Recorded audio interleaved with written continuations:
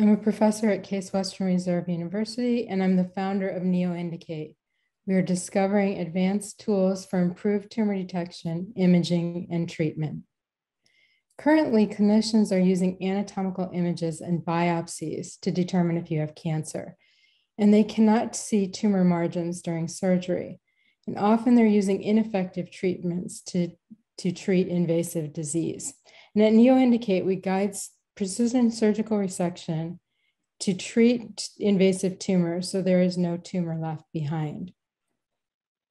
For one tumor type, a brain tumor called glioblastoma multiforme, they actually use fluorescent microscopes during surgery. And they use a fluorescent agent that's nonspecific called gliolin, and it glows during surgery. Unfortunately, that agent does not see tumor margins particularly well, and there's a greater than 90% local recurrence. And what we do know is that maximal safe resection doubles patient survival. We discovered a paradigm whereby certain cell adhesion molecules are cleaved in the tumor microenvironment and create tumor-specific biomarkers. We can then make peptides that recognize these biomarkers, link them to a fluorescent agent or fluorophore, and create the Neo1 imaging agent. And currently, you're lucky if your surgeon can see the green main tumor mass, but they can't see any of the invasive yellow cells. And Neo1 can light up those cells. We made these peptides against PTP-mu, which is a biomarker found both on the tumor cells and in the neovascularized blood vessels. And as you can see, Neo1 does not detect anything in normal cells or normal brain, but is able to detect glioblastoma tumors. And you can take these peptides and you can link them to any fluorophore or contrast agent or even nanoparticles. And this slide shows that we are able to recognize both main tumor and distantly migrating cells in 100% of GBM patients or their tumor cells that we've tested with the Neo1 fluorescent agent, which will allow us to do fluorescence-guided resection of tumors. We've also determined that Neo1 works not only on brain tumors, but ovarian, breast, prostate, lung cancer, and melanomas that we've tested. And it detects both the main tumor mass and metastatic lesions, as you can see in these nodules in ovarian cancer. And it can also detect metastases to the brain. We've developed a platform of technologies based upon these peptides that allow us to do in vitro diagnostics, MRI, PET, imaging, or targeted delivery of therapeutics. And as demonstrated in this pitch today, we can do both fluorescence-guided resection and something called photodynamic therapy. So PDT is something that allows you to take a low-cost diagnostic and make it a therapeutic. So if you use a fluorescent agent that's also a photosensitizer, you can use that to remove tumors during fluorescence-guided resection. And then after you've debulked those tumors, at the end, you shine light in that area. And that light causes a physical killing of the tumor cells that have the agent attached to it. And it even kills stem-like tumor cells that are notoriously difficult to treat with therapeutics. Once you've treated with the PDT, that induces an immune response where the immune cells come in and clean up that PDT damage, and thus you've created an immunotherapy. And GBM has a notoriously cold tumor microenvironment, and this will make it an immunologically hot tumor microenvironment.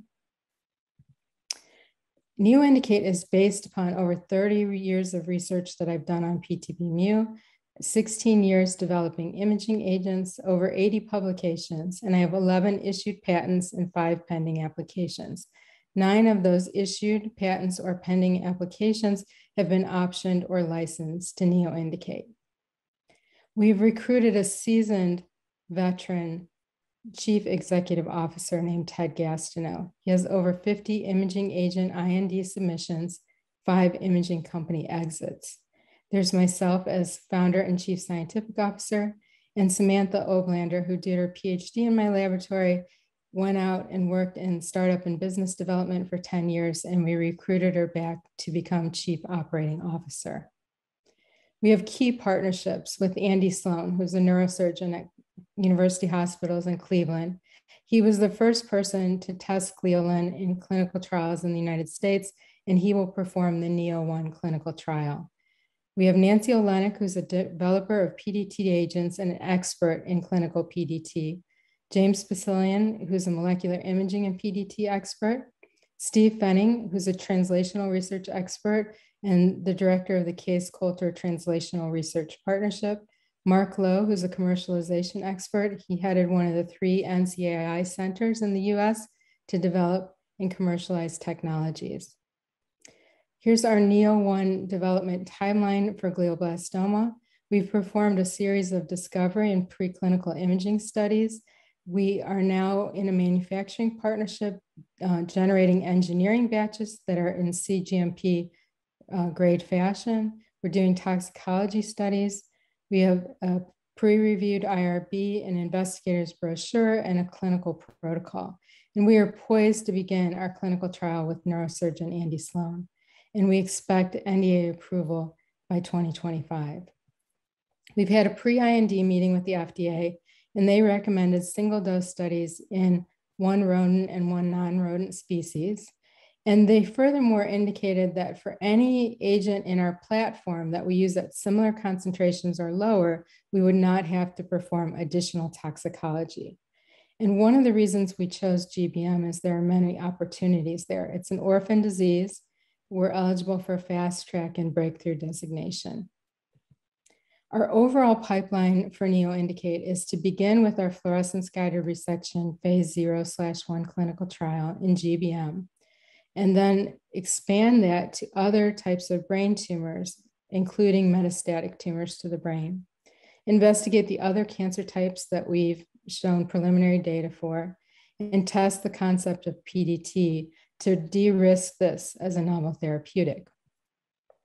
Our initial market is GBM, and we plan to expand to both primary and metastatic tumors to the brain, and then follow with most solid tumors where we've shown changes in ovarian, breast, prostate, lung, and melanoma, which would be a $3 billion market. And those numbers are for a single administration of the diagnostic agent, and the therapeutic potential is much higher.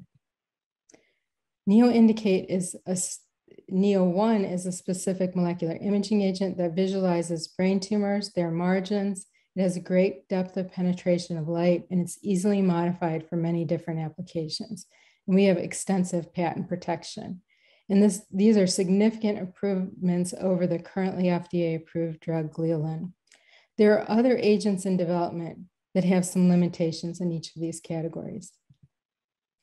We're leveraging over $10 million of funding on these PTP-mu imaging agents from the NIH in a series of translational programs at Case Western Reserve University, the Case Coulter Translational Research Partnership, the Technology Transfer Office, the School of Medicine, and the Case Comprehensive Cancer Center.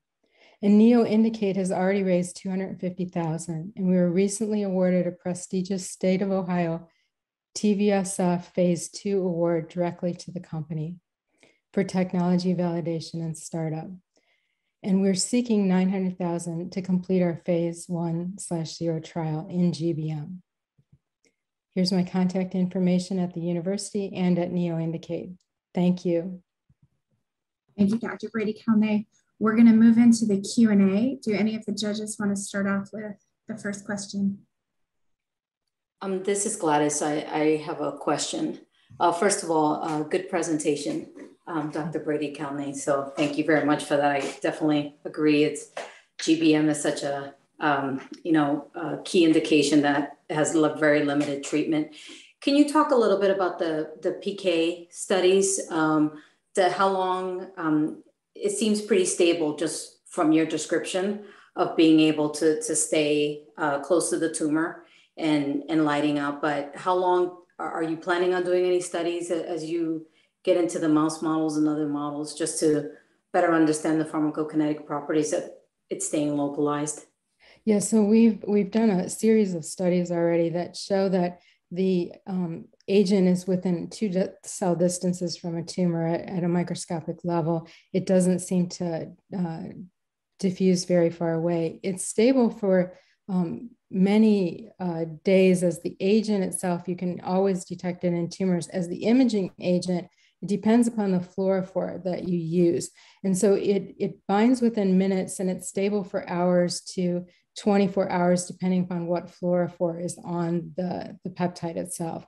So we have a long window for surgical use, which we've engineered into the process because neurosurgeries can be quite long. So that has been part of our planning process.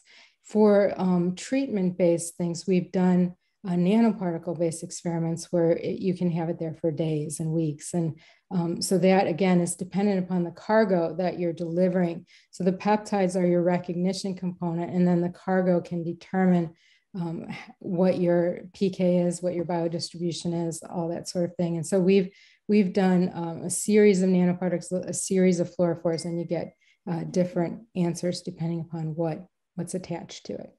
Yeah, no, that makes sense. And especially the 24-hour window on the imaging component. So thank you. Jeff, I see your hands raised. Would you like to ask the next question? Yeah, so 2 questions. By the way, you answered a couple of questions. I was going to probe you a little bit on the nanoparticle, so thank you for already answering that. Have you also considered tagging the stuff you don't want to resect? So for example, nerves during prostate cancer removal. Mm-hmm. So it's great that you want to take out the stuff you want to take out, but you could also use exactly your technology, I think, to decide what you don't want to touch. So that one question. And then the second question, are you familiar with PCORI, the Patient-Centered Outcome Research Institute? I'm wondering if your invention here might actually also align. I was appointed by Congress and sat on the advisory board for PCORI, and you know, your invention here seems like something that could mesh with PCORI's mission. So I didn't know if you were aware of that. Yeah, I haven't learned too much about that institute, but I will say that in one of the reasons this is so important in glioblastoma, as you are alluding to, is that it's more important what you don't cut out than what you do. So oftentimes people are taking margins in tumors just to be safe, and it's very difficult to do that in the brain without functional deficits. So it's really important to know what not to cut and not to take too much when there's no tumor there, and then to take more tissue where there is tumor. And so you're right, it's very important to use this as a way to delineate what not to cut and what to cut. And that's our goal. Thank you. Nancy, please. Yeah. Thank you for your presentation. It's very compelling. This may seem very early, but obviously this is very promising technology and you've been at this for a while. Have you had an opportunity to think about what your exit strategy might be and who your strategics might be in terms of partnering? Yeah, so I think there's many different strategies that one can take. There's certainly interest from the device companies that need good fluorophores to use their device. So for example, Intuitive Surgical, those types of companies need good fluorescent agents so that the robotics know how to cut. That's not the case in GBM, but for example, GBM surgery is so expensive that if you could convert it from open craniotomy to minimally invasive, you've opened a new market there. So there's certainly the device aspect. And then there's the therapeutic aspect. So it's really the recognition event that's key here, right? And that's what we have in these peptides. And you could put whatever you want onto it. So it could be various drug conjugates, nanobubbles, microbubbles, nanoparticles. So there's a lot of partnership opportunities because what they're missing is the recognition component, not the cargo delivery system. So, you know, we've looked into strategic partnerships there. And then there are a series of opportunities based upon the cancer type because they're each treated in very different fashions in longitudinal ways. So for example, these peptides work on a lot of metastatic tumors to the brain that are currently untreatable. And as you are, I'm sure, well aware, there's a lot of immunologically cold tumors that need to be treated in a different fashion to make any immunotherapies work. So we're looking at a lot of the physical killing strategies as a way to amp up the immune response in tumors that are currently unresponsive to those novel therapies. So we'd like to get into a series of combination trials down the road where we can combine it with other things and hopefully get a better outcome for cancer patients, because invasive tumors are what kill people and there aren't good treatments right now. Thank you so much, Dr. Brady Kalnay. Great job. Thank you.